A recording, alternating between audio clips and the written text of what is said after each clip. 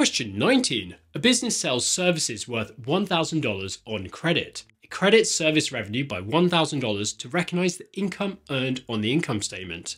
But what's the other entry? Is it debit cash by $1,000, debit accounts receivable by $1,000, debit unearned revenue by $1,000, or debit accounts payable by $1,000?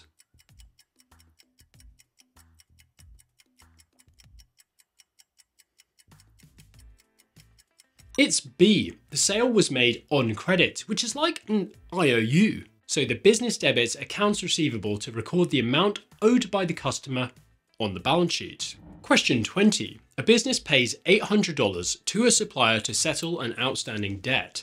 It credits cash by $800, which decreases assets on the balance sheet. What is the other entry? Is it debit accounts payable by $800, debit accounts receivable by $800, debit supplies expense by $800, or debit owner's capital by $800?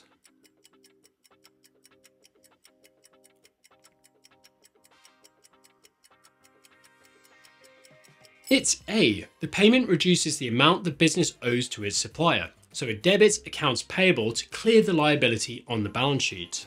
Aha! Bonus question. Which year did Luca Pacioli publish the Summa de Arithmetica? Is it 1394, 1494, 1594, or 1694?